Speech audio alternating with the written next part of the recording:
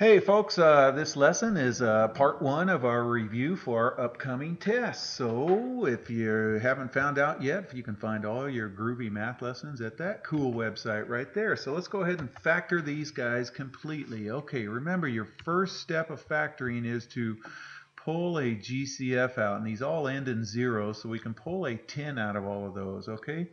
And then some of our teachers teach guessing and checking with this guy. I don't, you guys. I do what's called factoring by grouping. I call it smiley face factoring, and I multiply these two outer numbers together. 6 times -7 is -42. And then we think of other factors of -42 that add to be -19, and 2 times -21. If we added these together, that would give us -19. So we'll rewrite this polynomial in here and replace this -19xy with 2xy minus 21xy, and then we factor this guy by the grouping method, okay? Factor by grouping. So we'll group these two together. Remember, if there's a negative here and we put parentheses around it, it's going to change that to a positive right there, okay? And then we GCF out of these two guys, we can pull a 2 out, and out of these two guys, we can pull a 7xy out, okay? So 2 times 3 gets me 6, and 2 times xy gets me that right there. And then so we get 3 plus xy, and then here we're also going to get 3 plus xy, because 7 goes into 21 3 times, and we pulled the xy out, and 7 goes into 7 once, and we pulled the xy out. We had x squared y squared, so we'll get another 3 plus xy, and then so we can pull this 3 plus xy out as 1, and we're left with the red stuff that tags along with it. Don't forget the GCF that we pulled out, so there's our answer right there, okay? All right, so let's try this one. Okay, so here we can GCF out a 3y, and there's a difference of squares. So a difference of squares, you guys, see that right there? Now you don't have to write that step. You can recognize that they're perfect squares, and then we follow this pattern right here. When we have a difference of squares, it's the conjugate trick. So x plus y, x minus y. So that's 4x plus 3 and 4x minus 3. Again, don't forget your GCF that you pulled out. All right, let's try that with this one here. Okay, we can pull a 5 out of both of those and an xy. And when we do that, okay, 5 goes into 125 25 times, and we pulled a xy out, so we have x squared y squared left. And then this is going to be minus 4 right there, okay? Difference of squares again, okay? So we just follow this pattern right here. So that it's the conjugate trick. So there it is right there, okay? All right.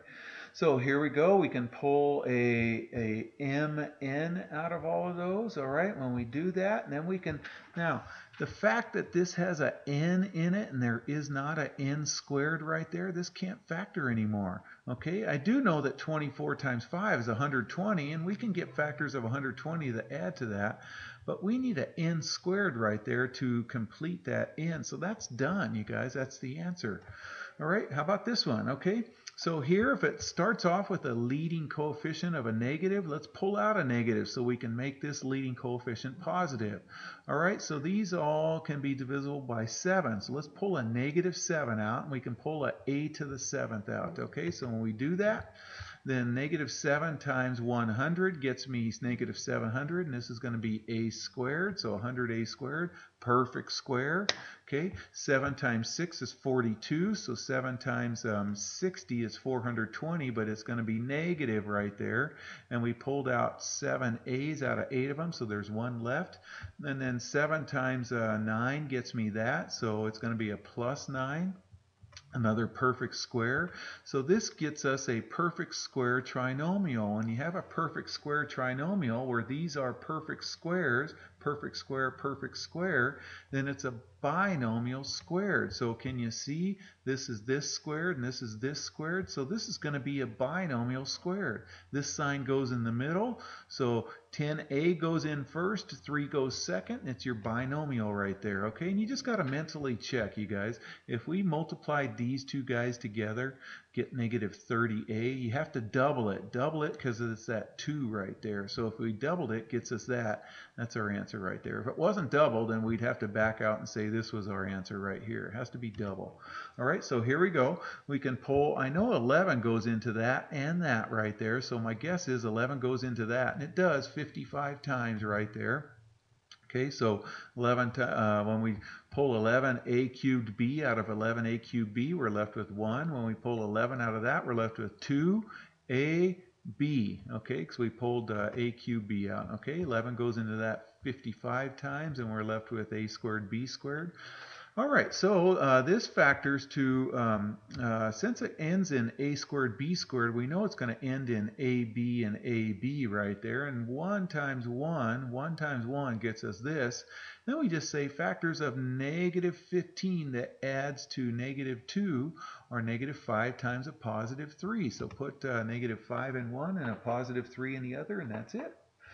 All right, okay, here.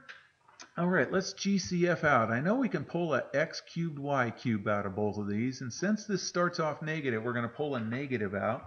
And I know 3 goes into that because 4 plus 8 is 12. 3 goes into 12. 5 plus 8 plus 8 is 21. 3 goes into 21. And then also 2 goes into both of those. So since 3 and 2 goes into both of these, 6 goes into these. Well, this is 6 times 8. That's not a perfect square. So let's do another multiple of 6. Let's try 12. Let's pull a negative 12 out. Negative 12 goes into both of these, okay? So negative 12 goes into this 4 times. Negative 12 goes into that 49 times. And perfect square, perfect square. So it's a minus sign, a difference of squares. So we're going to follow this pattern right here. So it's going to be 2 plus 7xy, 2 minus 7xy. Again, don't forget your GCF right there. Okay, so there's the answer right there, okay? All right, here's one more. Whoops, I guess there's no more. All right, so if you're in our class, that's going to be your assignment. Take care.